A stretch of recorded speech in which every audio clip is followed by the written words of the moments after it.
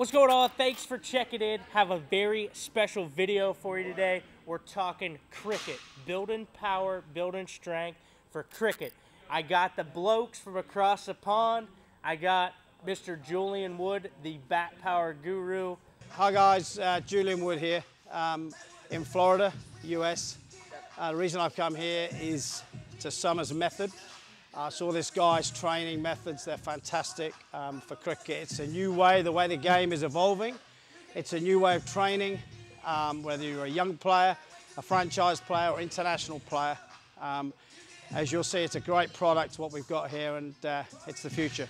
And I got his son, Dubs, here, all right? So today, he's gonna take you through a batting routine to add big power in cricket. Then I'm gonna go ahead and blend that with my strength and conditioning program, and you're gonna see how the two of them can work together. Ultimately, you know, what did you gain this month? You gained 6 pounds here for 3 weeks, right? And your exit velo off a tee went from what? Mine like 65 up to 71. So yeah, it's massive in a short period of time. So why not blend what I'm doing here with my baseball players with the cricket, with the rotational athletes, and, you know, see what we can make happen. Okay, so what we're gonna do to start with is just gonna warm up, just again, checking our exit velocity with normal batting and then ball striking. All right, so we do six normal batting and then we do 6 looking to hit the ball. Okay, and we're just, again, a little check on the exit velocity to make sure we're good on that.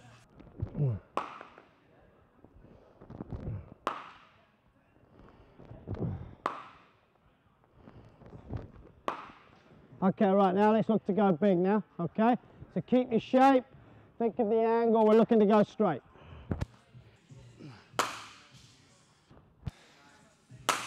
Good, very good. Okay, last 2.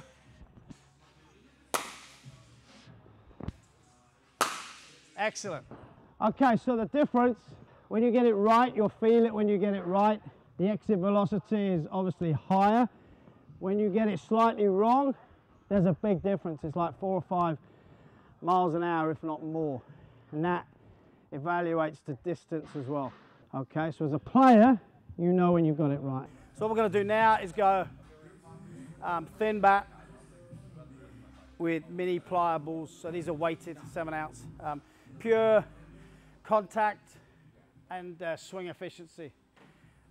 If you get it right, the balls basically stay round. If you don't, they basically go sideways and they go slightly oval shaped, as you'll see. So again, instant feedback for the player. Ready, go.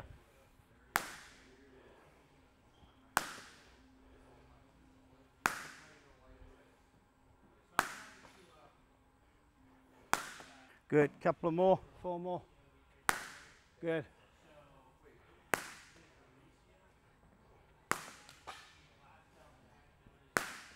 Okay, great stuff. Basically, a shot efficiency, when you get it right, everything goes in a straight line to the ball, through the ball stays round. When you don't, you've got a couple of those, you've got a bit inside them, so they went slightly oval, and the ball doesn't go where you're intended to go. Okay, great drill. Okay, what we're going to do now is go to the overload, underload phase. So I've got a weighted bat. This is 20% heavier than a normal bat. And then we've got weighted balls that are soft. Tap balls, this is 21 ounce. We go down to 15 ounce. And then we go cricket ball with his bat. All right, so we'll overload 3 of each. And then we'll go underload with his bat and normal ball. Okay? It's all about contact, this. So we'll do 3 of each.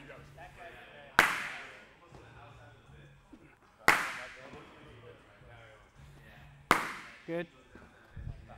Yeah, same bat. Good. Yes, great techers. Good. Right, your bat now. So now we go his bat with normal balls. Oh, hello. 1 more. 6er! Okay, excellent. So if you look there, with the underload, overload effect, his ball exit velocity with the first one he hit was 2 miles an hour higher than his previous, right? So that's a feel thing, all right? Obviously, if you've got something heavy and use something light, it's going to be quicker. So he has that ability in him. We've just got to train it, and that's what we're doing here. Okay, so what we're going to do now is go again. I'll increase the overload factor. This is plus 40% of a bat.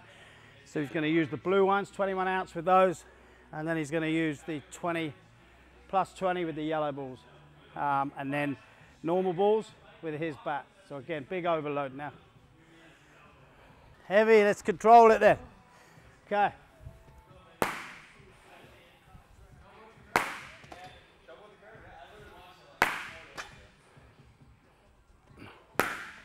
Okay, go your bat.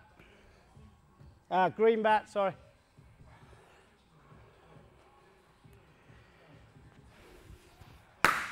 Good. Just stay in there a bit longer. There you go. Okay. Right, let's go with these. Oh. Oh.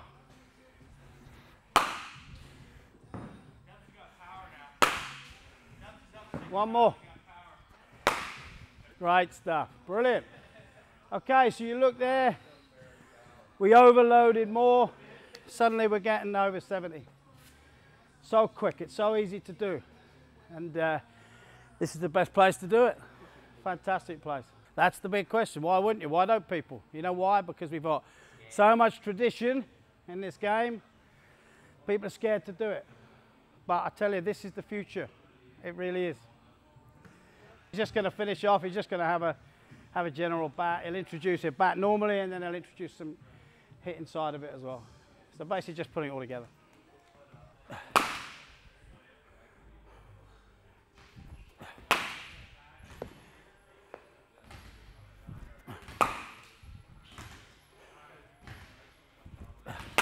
Oh.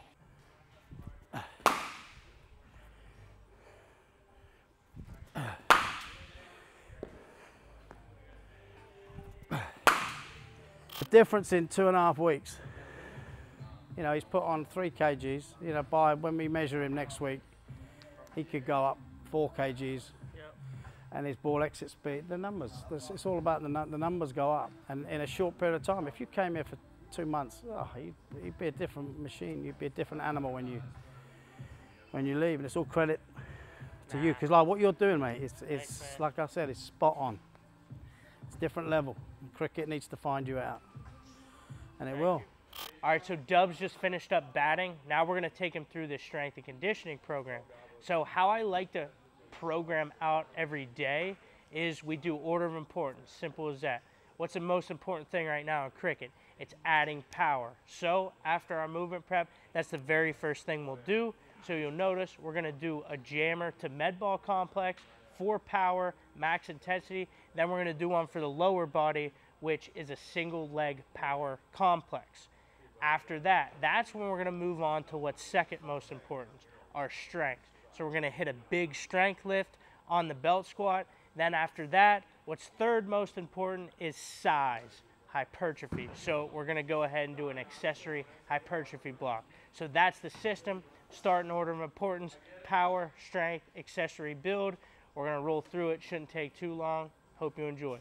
All right, Dubs, we're going to go reverse hyper. You're going to get in it, and then you're going to do bad pull aparts. So extend straight, squeeze your glutes and hammies. Right. Now, you're just going to be here. Roll your shoulders forward, roll it back, and pull. 10 of them.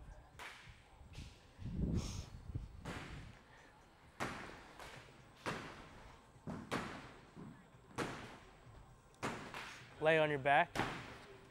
You're going to do T-spine, so leg up and over on it. Pinch that foam roller, you're just going to open up. Leave that hand down. 10 of them.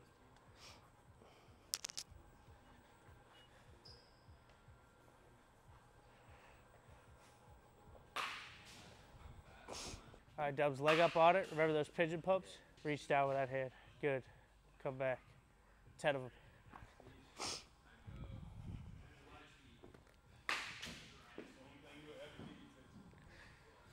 Hey, last one, 90-90 hip switch. 90-90 hip switch, pop down.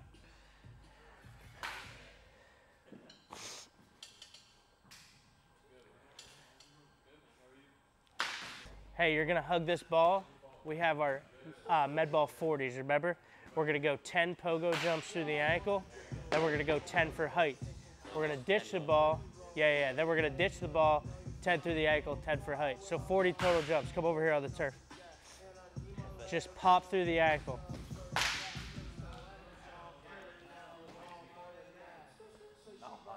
Now for height.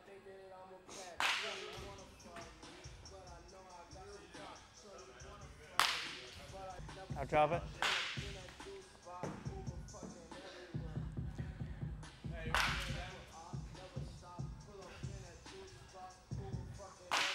Now we'll go piston press. So go ahead, grab the 6. You're gonna hinge over with your chest on the ground, and you're gonna pump into the ground. You're gonna go 10 total. So here, hinge, quick as you can. See, Shane? Hey, so we're doing this power cluster. We're gonna do jammer press. All right, just normal out of your batting stance. You can do a couple different ones that you do, right? Your toe tap, step behind, whatever it is. And then we're gonna pair that with a medicine ball. Same complex as you did over there with the overload underload training. Now we're just doing that with the body, right? So we're gonna go overloaded with these jammer arms from Rogue Fitness. A couple other companies make them, but Rogue's the best one over here in the States. And then we're gonna go into a med ball drill paired with that. We're gonna go 4 rounds of it. In the weight room, right, he may not bat both ways, but here we like to train both ways just to even it out because you go into pattern overload, they call it. If you swing and throw one direction, things start to become unstable due to that pattern overload. So now when we get in the weight room, we can overcorrect that and work both sides of the body out. You just don't wanna be rotating one side. You're gonna go 3 big pops.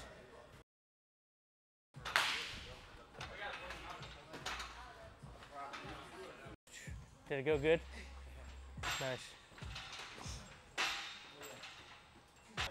Step back into it. How many? 3 each side.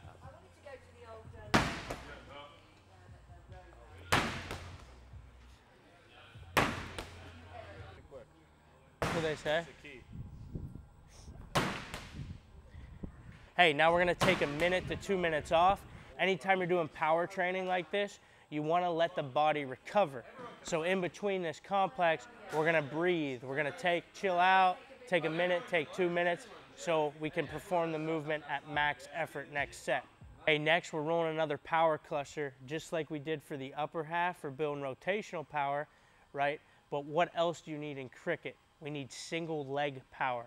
What better way to do that than a potentiation complex like we just did, or overload, underload training, and then regular body weight. So same idea is gonna apply here. We're gonna go overload with high step ups, all right, high bench step ups. So Dubs is gonna grab heavier dumbbells. We're gonna go here, he's gonna hover the foot, go 45s or 50s. Hover the foot with dumbbells and step up. We're gonna go 3 each side there. That's gonna be our overload drill. Then Dubs is gonna go over to a reverse banded jump, which is gonna be his underload. He's still hovering, slamming down. That band tension is gonna bring his body weight up. All right, then we're gonna go regular body weight, come back to the bench, do bench jumps. We're gonna go 3 sets here as well. And again, with these power clusters, we wanna take long breaks in between each set, right? Because the last thing we wanna do is let fatigue set in. Now Dubs isn't gonna be able to jump as high as throughout this. When we're trying to build that power, right, we need to train at that higher intensity. All right, next rolling into our strength block. Today, we're doing a bilateral lower body strength session. So meaning bilateral is 2 legs, unilateral will be 1. So earlier on in the week, I like to dedicate an entire day to unilateral, right? But today is the bilateral, today's the back end. So we're going double leg strength move, and that is gonna be the belt squat. Dubs has had lower back pain in the past, so rather than putting a barbell on his back, putting the lower back at risk, we're going on the belt squat where the weight's connected around his waist. So now when he goes down, the spine isn't gonna be compressed. It can breathe, and he can still get a heavy stimulus out of the legs. So we're going belt squat, and then we're gonna pair that with a glute bridge.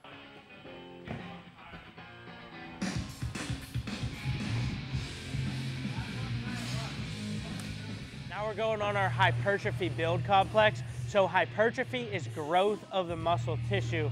If you haven't been following me for a while and you never heard that term before. So basically, just getting swole, trying to get dubs big, trying to put on some muscle. Already up 6 pounds in what, 3 weeks? Yep, so just trying to progress, add some size on the young man, on the boy. What do you say? Big boy? On a big boy. So we have Bulgarian split squat. This is one of my favorite exercises to build size of the quad, of the VMO, if you're narrow, and then as you get wider, it's gonna start to target that posterior chain, the glute, the hamstrings. First set, we're going set of 8 here, lighter weight, so volume is gonna increase as intensity decreases. So go a set of 8 each side here, Dubs. Real wide here on this, so he's gonna target glute, hamstring.